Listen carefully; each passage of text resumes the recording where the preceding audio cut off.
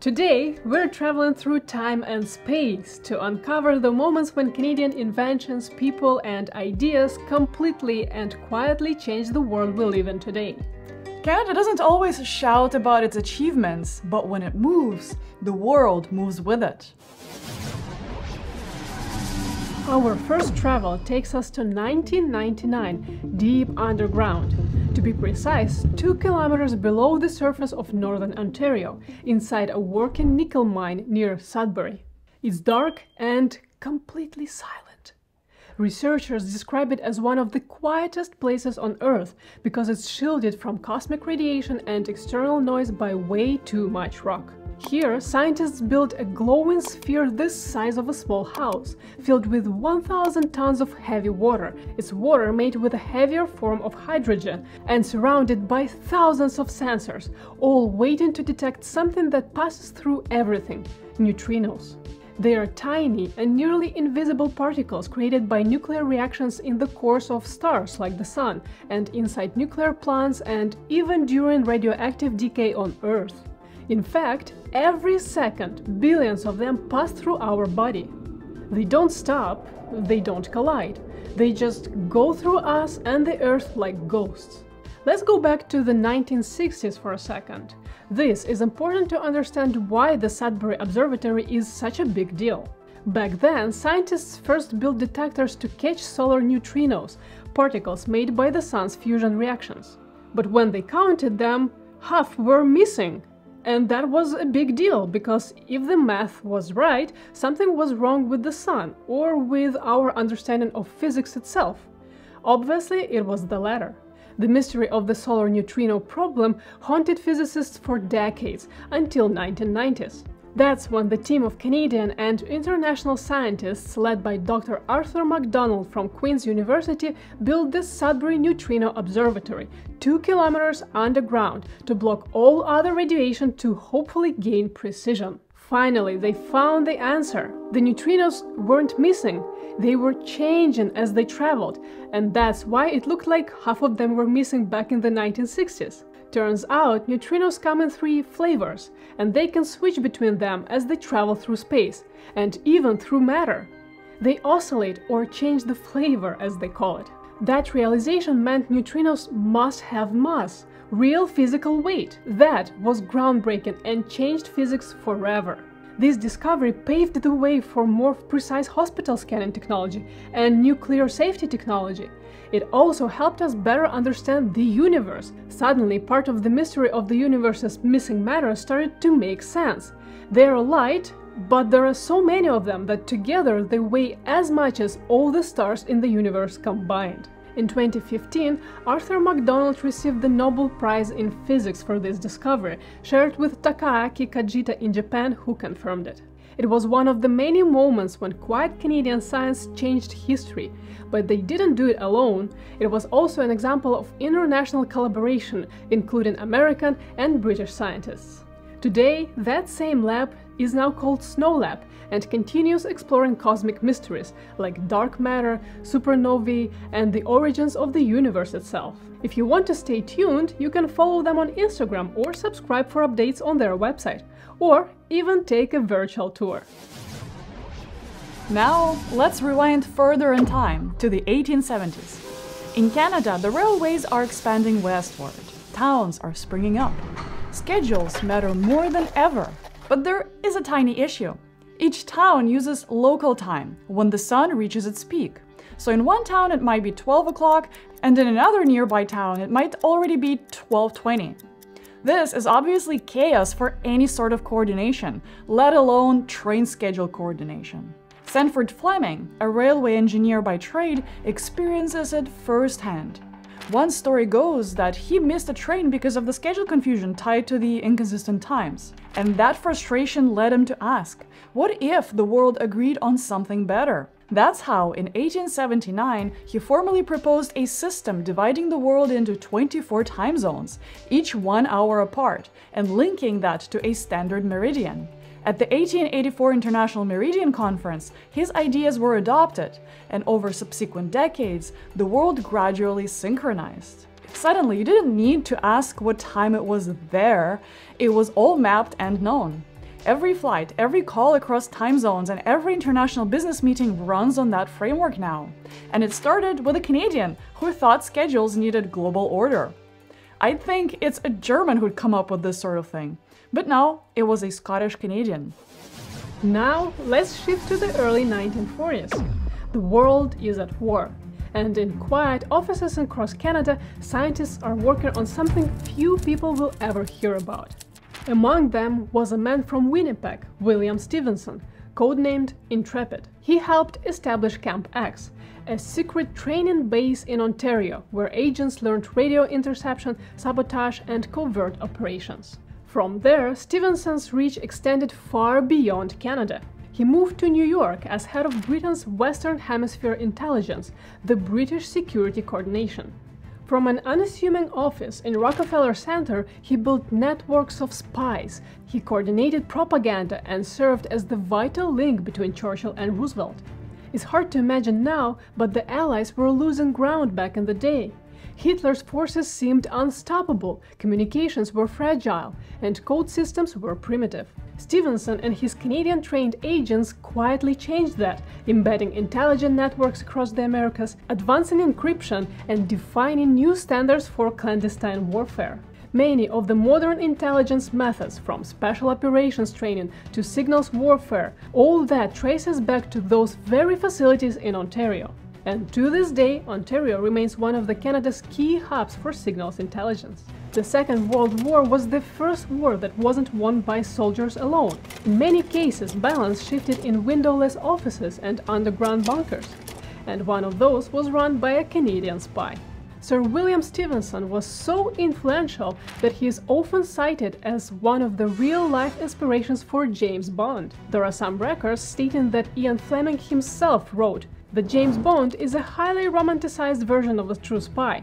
The real thing is William Stevenson. The exact quote attribution is not fully verifiable, but hey, they kinda look alike, right? Now, let's travel in time and also dig inside the Earth in the 1960s. Half a century earlier, Alfred Wegener had proposed the idea of continental drift. But most geologists still struggled with it. The idea that continents could move sounded plausible, yet no one could really explain how, why, or by which mechanisms. After all, the Earth's crust appeared rigid and immovable. And here comes J. Tuzo Wilson, a Canadian geophysicist. He noticed something odd. In places like Hawaii, volcanic islands line up in a chain, big and active at one end, and smaller and extinct at the other. Earthquakes seemed to follow similar invisible lines. Wilson realized that these weren't random. He proposed the idea of hotspots. Then he introduced another key idea: transform faults. These discoveries tied everything together. Wilson showed that Earth's crust isn't a solid shell, it's broken into moving plates. Today, every time you hear that tectonic plates move just a few inches a year, or you see a news report about earthquakes along the San Andreas Fault, that's all part of the legacy of one Canadian scientist who simply looked at the Earth and asked, how does all of that fit together? It's thanks to his work that we now understand that our planet isn't static. It's alive, it's shifting beneath our feet, slowly reshaping everything that we know.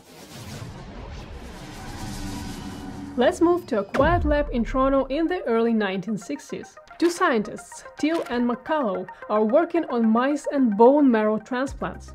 They conduct radiation experiments, and one day they observe something remarkable.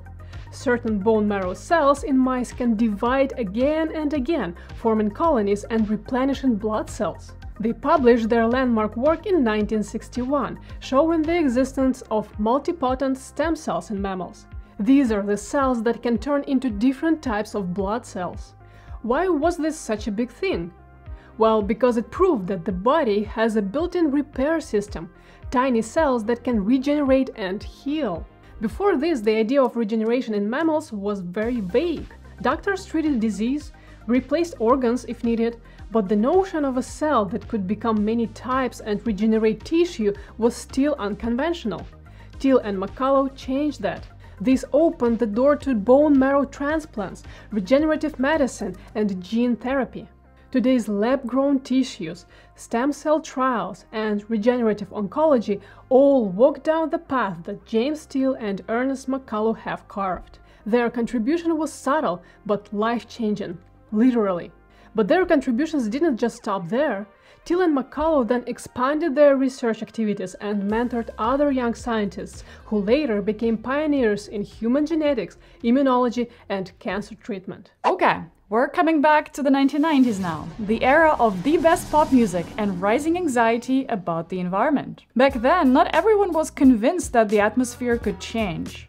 Some people doubted whether the ozone layer was even thinning. After all, it's invisible, and life on the surface seemed normal. All good, right? But then the data started piling up. Satellites showed a giant ozone hole over Antarctica. Dermatologists reported rising skin cancer rates. Pilots noticed stronger UV glare at high altitudes. The evidence wasn't a theory anymore, it was measurable, visible, and showing up in people's lives. The ozone layer, that thin blue shield protecting us from the sun's ultraviolet radiation, was indeed weakening. So the question became, how do you warn people about something that they can't even see until it's too late? That question landed on the desks of a small team of Canadian scientists at Environment Canada, now known as Environment and Climate Change Canada. These guys decided to turn invisible danger into something that everyone could understand.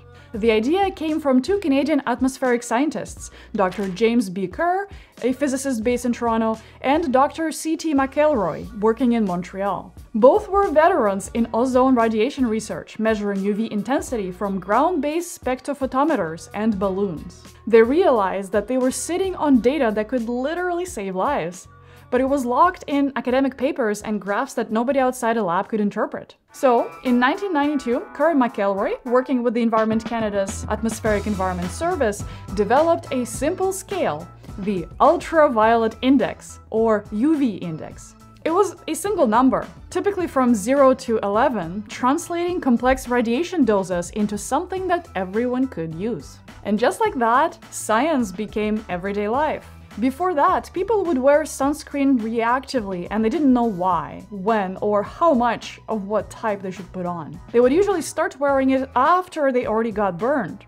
The UV index changed that. Now we can predict risk. All you need to do is just open up an app on your phone, check the UV index, and plan your outdoor activities accordingly. And understand the invisible effects of UV radiation on skin and your eyes. Canada, in fact, became the first country in the world to broadcast the UV index nationally through daily weather reports. Today, all weather apps around the world show the UV index number. And that helps us decide whether we need just a hat, a sunscreen, or better just not show up on the sun at all. Public health campaigns rely on this number. The World Health Organization and World Meteorological Organization adopted it globally. What began as a Canadian innovation became a universal tool. It started quietly here in Canada and ended up protecting billions of people every single day. We all know that insulin was discovered in Canada, but what's often forgotten is how that discovery turned into one of the most generous acts in the history of medicine. Because it's not just the story of science, it's the story of values. Let's travel back to Toronto in 1921. A young doctor named Frederick Banting, with the help of a medical student, Charles Best, managed to isolate insulin, a hormone that could control blood sugar levels in diabetic patients. Before that, a diabetes diagnosis was a slow, certain death sentence. There were no treatments, no hope, only starvation diets that delayed the inevitable. But within months of their discovery at the University of Toronto, patients who had been days from death began recovering. It was, without exaggeration, a medical miracle. By 1922, the world was desperate to get access to this liquid gold. Pharmaceutical companies saw enormous profit potential, but Banting, Best, and their research director John MacLeod, among with chemist James Collip, believed insulin should never belong to a corporation. They wanted it to belong to humanity. So in 1923, the three inventors made a radical choice. They sold the patent for the insulin to the University of Toronto for $1 each.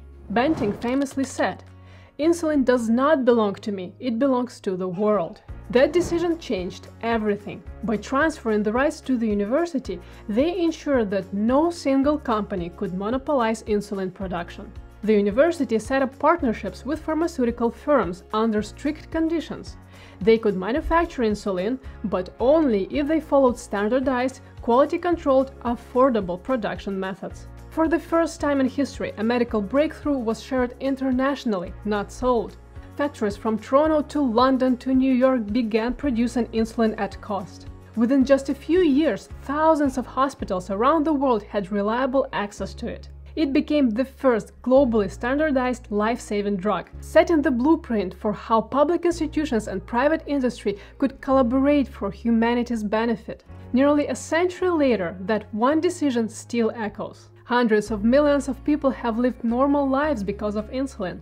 And every time a diabetic person reaches for their injection pen or pump, they're holding a small piece of Canadian history, a reminder that science can be both brilliant and selfless. The discovery of insulin wasn't only a triumph of medicine, but a triumph of humanity. That's where the real legacy is. The idea that life-saving knowledge should serve everyone, not just those who can afford it. That's a lesson the world still needs today, and one that was born quietly in a University of Toronto lab in 1923. So there you have it. 7 Canadian moments of quiet power, subtle change, but very big impact. Which one of these surprised you the most? Tell us in the comments and let us know what we've missed. These are just few of countless times that Canadians changed the world forever. If you liked this journey through time and space, make sure to hit the like button below and subscribe to this channel for more information like this. And I'll see you in the next video right there. Take care.